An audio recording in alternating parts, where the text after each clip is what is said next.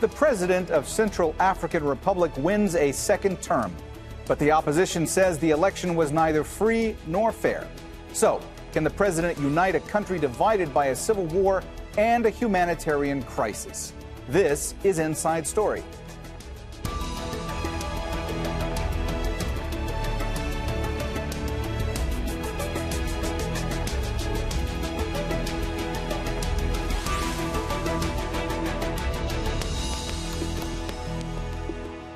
Hello and welcome to the program. I'm Mohammed Jamjoom.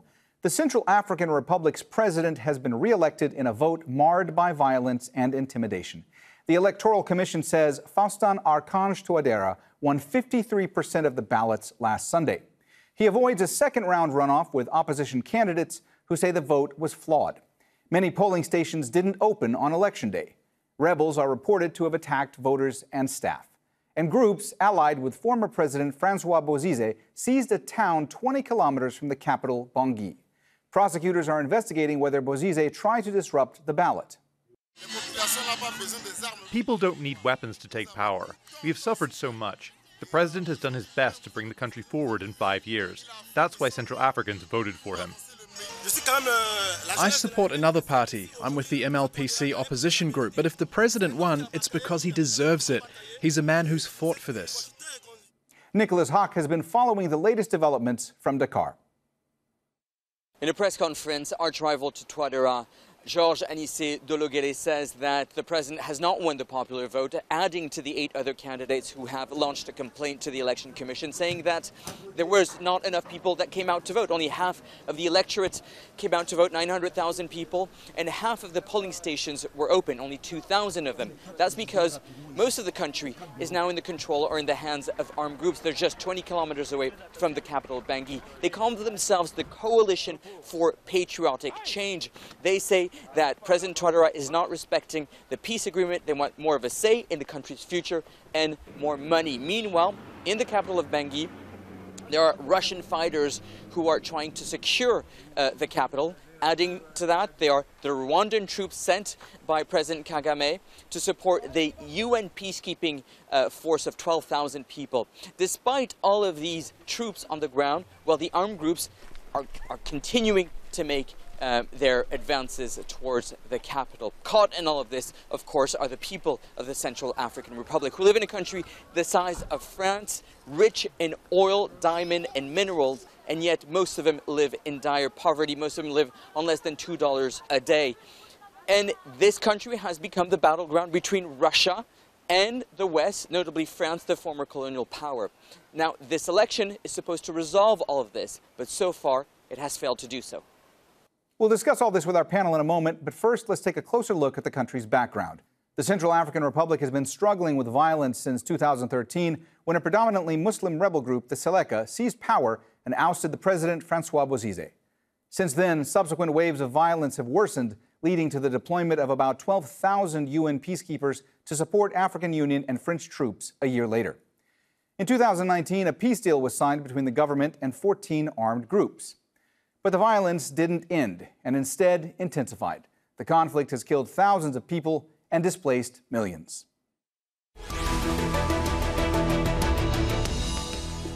All right, let's bring in our guests. In Brussels, Peter Knoope. He's a fellow at the Institute for Justice and Reconciliation, a South Africa-based think tank, and a former Dutch diplomat. In London, Michael Amoah is a senior visiting fellow at the Firoz Lalji Center for Africa at the London School of Economics. Welcome to the program. Michael, let me start with you today. You know, it had been reported that definitive results from this election were not expected before January 18th, but, you know, we've already heard from the Electoral Commission. They announced that President Touadera got 53% of the vote in the first round. Is this a surprise? And if so, what changed? Well, first of all, it's not a surprise. I mean, there's not many votes to count. There was only about 910,000 registered voters, so that's not much to count. And also, perhaps there wasn't too much fuss about any potential or alleged, electoral malpractice. So we would imagine that it was a pretty straightforward thing to do. Peter, it's not a surprise at all. All right, thanks, Michael. Peter, did unrest keep voters from going to the polls? Yes, in quite a number of places, it wasn't secure, it wasn't safe. There was unrest, so there's been at least 14 out of, I think it was 80 different regions. There was no possibility for people to go and vote. So yes, the answer is yes. Michael, the opposition had tried to delay this election. Will they accept the result? I mean, what happens next? Well, I think the opposition initially complained that maybe perhaps there was some electoral fraud. However, that hasn't been investigated. It's not going to be investigated, and it's not so much of a big deal for this particular election. I mean, if you actually compare what happened in Central African Republic to Mali, for example, where some 700 polling stations could not operate and some 4,000 odd other places, there was disruption amidst bomb scares and mortar shells in Kidal region from Al-Qaeda. If you compare that to what happened in Central African Republic, you could actually say that Central African Republic did much better. I think what happens next really is that now that the election is over and the state is firmly in place, the governance issue has been settled, and you have a legitimate and a recognized government in place, I think the main thing to happen next really is to have a plan to go after the rebel movements, particularly Bozize and all the other rebel factions, because Central African Republic really has quite a large swathe of, territory not under government control, thick forest areas, harboring rebel groups. And if we don't deal with these rebel groups, they're going to be causing havoc from time to time. So it's actually a good thing that a lot of international actors are at play: Rwanda, Burundi, perhaps the AU, French, Russian, all kind of contributing troops. And I think the next big thing really is that all these troop, reinforcements, all these troops amassing should really concentrate on a long-term plan to actually deal with rebel movements, rebel factions, Bozize, and work out a long-term plan about what to do about, the thick, uninhabited, unregulated forest areas. Peter, if I could ask you to expand a little bit on the point that Michael was making. I mean, first, can we talk a little bit about these armed groups? I mean, who are the groups that comprise these 14 groups? Well, there's a whole range, but there's two major camps, if you want. There is the Anti-Balaka and the Exelica. And the Exelica, roughly speaking, are the Muslim groups from northeast and northwest. And the Anti-Balaka are the groups, the Christian animist groups, rather more south and central, that came into existence as a response mechanism to the Seleka that marched into Bangui some 7 years ago. So those are but there's within those two pillars, there's a variety of different groups that compete between each other, that compete over territory, that have their confrontations between each other, but also have their sort of confined territory where they rule and are the major player. Now it is the accomplishment of Touadera. I think he needs to be recognized for that, that he has brought all these 14 players to the table and has signed a peace agreement that initially the international community and many others were doubting that it would hold. But it did for a long time, until April this year. And the elections played a very important part in disrupting the very peace deal. Michael, I saw you nodding to some of what Peter was saying there. Did you want to jump in? Yes, perhaps we could add that. Well, if the current peace deal is going to be expiring this year, as Peter has said, then obviously we're looking at another renegotiation. It's quite important to note, though, that whatever peace deal that has been signed in the past, were 2012, 2019 in Central African Republic, never ever satisfies all parties, partly because the rebel factions are not under control. So in the long term, really, if you're looking to another peace deal that would hold in the long term, you actually want to have a scenario where you actually have the rebel groups under control and you're able to deal with them. And for once, someone has to be able to tell these rebel groups that, causing havoc and disrupting governance in Central African Republic is not the kind of game that can be played any longer. And I think that message needs to go across quite strongly. So between now and the next deal, perhaps really what interested parties want to really think about is how best they can plan effectively that they really want to deal with the rebel groups. And actually that there's no longer a game to play about interrupting with the governance in the Central African Republic. Peter, a few moments ago, you were talking about, the fact that President Touadera, you believed, deserved some recognition for some of his efforts. I want to ask you this. Do you believe he's going to be able to unite a very divided Central African Republic? I'm extremely concerned, But try to imagine what happened. In early 2019, in February 2019, these 14 groups signed the peace agreement. Part of the peace agreement was that they took up positions, government positions, in Bangui. Now, the next thing you know, there's elections. These people knew from the very start that they wouldn't stand a chance in the elections.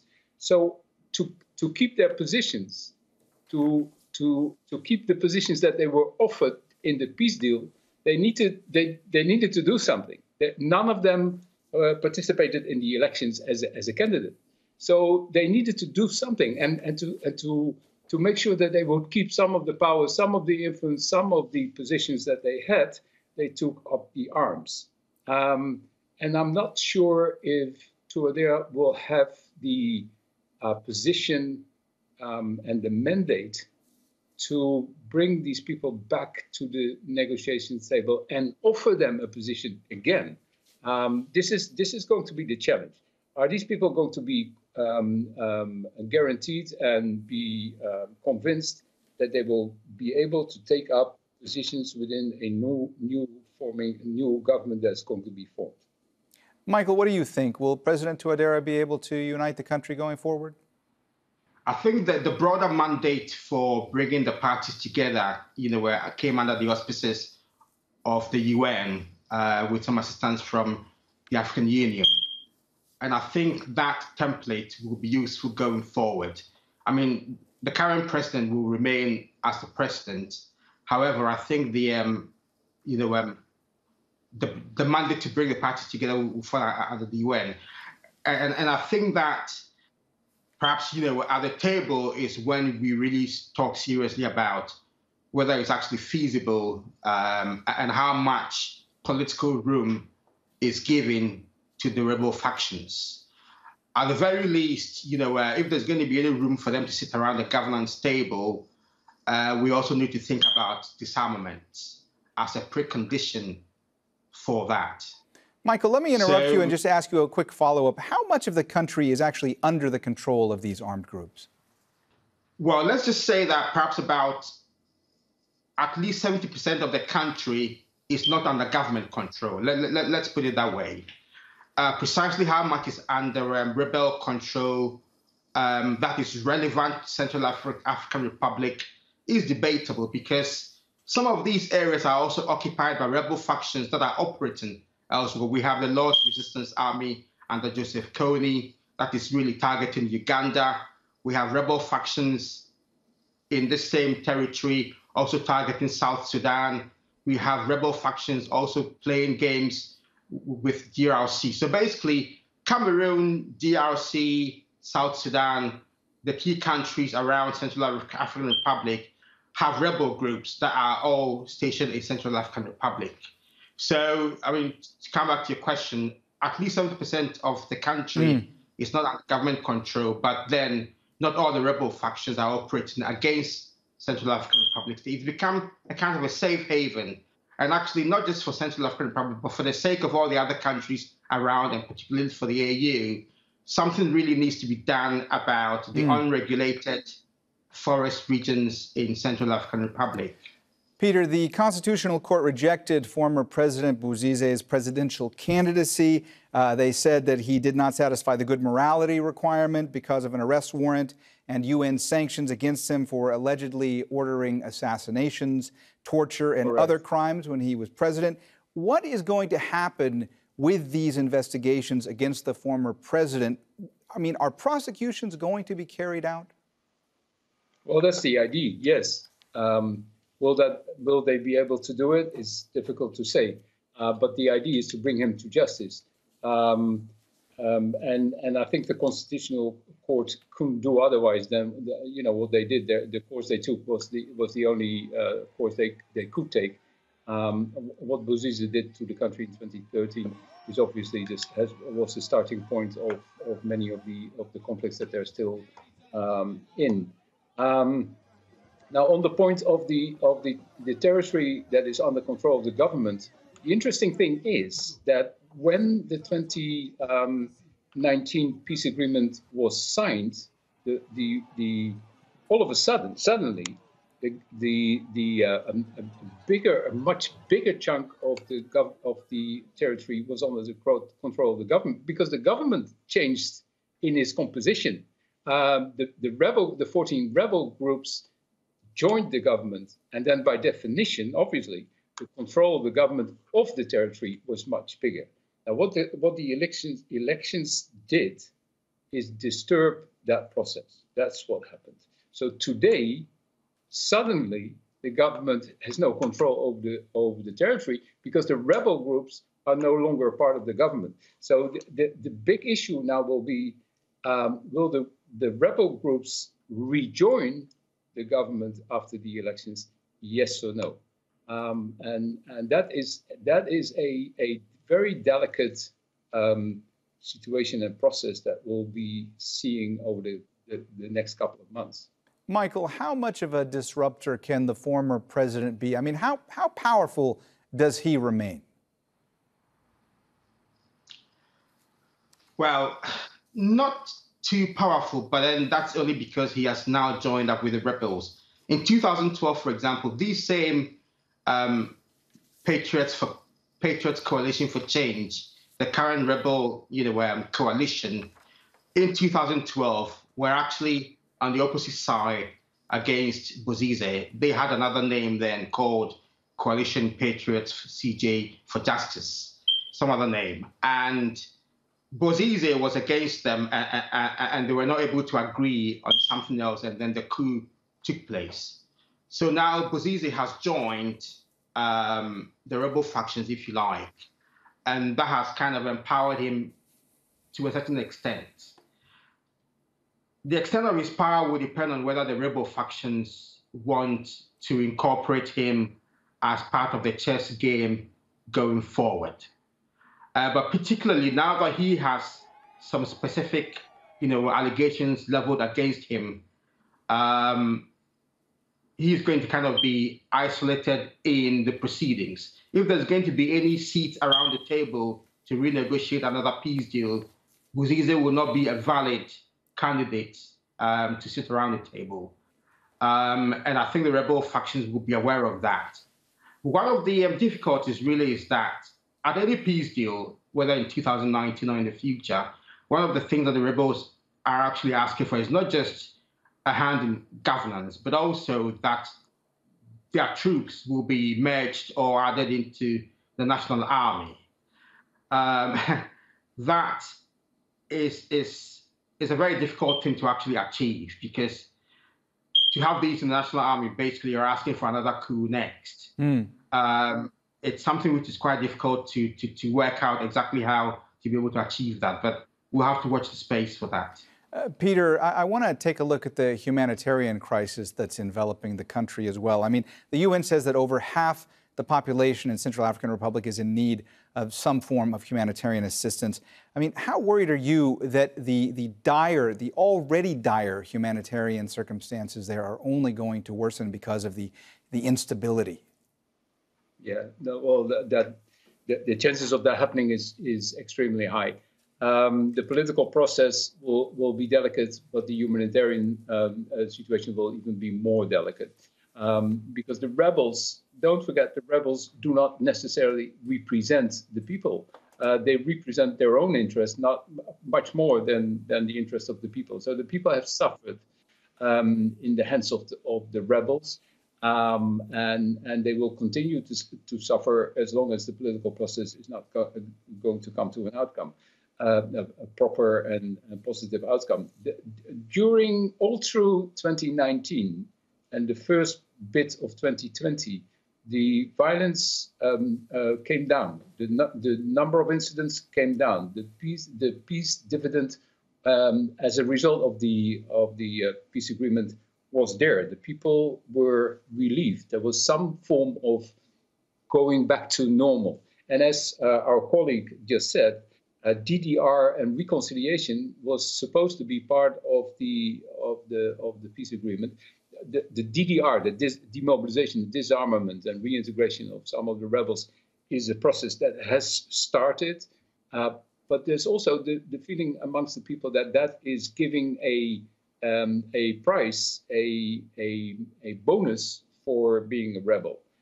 So the population also wanted to profit from the peace, and the reconciliation part hasn't started, partly because of the COVID and the Corona, partly because some of these processes are slow processes. So, my honest opinion is that the elections were too early in terms of timing. And the public, the general population is going to suffer from it. Michael, if the situation continues to worsen, if the violence continues, I want to ask you a similar question. I mean, how much worse does it get for civilians? Because, violence against civilians and humanitarian workers in Central African Republic is still quite high, isn't it? Yes, it is still quite high, and that kind of adds more to the insecurity of the civilians. It doesn't bring confidence in the government. It doesn't, help civilians to actually live in peace. One of the things which probably needs to be considered is actually perhaps maybe revising or amending the mandate of the UN force there, because usually the general peacekeeping mandate is basically just to keep the peace. But I think if we look at the role that the UN troops played a few days before the elections, was more like peace enforcement, really, when they realized that the rebels were actually advancing towards the capital and positioning themselves at vantage points, just to make sure that they keep the rebels at bay and to allow the elections to happen. That's more like peace enforcement. And that's the sort of thing, that's the sort of proactive activity that you expect that the troops should also be playing. So I think perhaps maybe a revision of the mandate is necessary if, the country is going to be able to actually deal with rebel factions and other security problems. All right, we just have about a minute left. Peter, let me just ask you very quickly. I know it's a big question, but again, we only have about a minute left. What are the regional implications of continued violence and insecurity in Central African Republic? Hey, that's a huge question. Don't forget, just as my colleague just said, some of these regional powers are playing their own game in Central African Republic. So there's a lot at play. If this new insecurity, new violence is giving an opportunity to some of the neighboring states to regain their position and retake their position, it will be tremendously how do you say that, bad for not just Central African Republic but for the whole region. All right, we've run out of time, so we're going to have to leave the conversation there. Thanks so much to our guests, Peter Knoope and Michael Amoah. And thank you, too, for watching. You can see the program again anytime by visiting our website, aljazeera.com. And for further discussion, go to our Facebook page. That's facebook.com/AJ Inside Story. You can also join the conversation on Twitter. We're at AJ Inside Story. For me, Mohammed Jamjoom, and the whole team here, bye for now.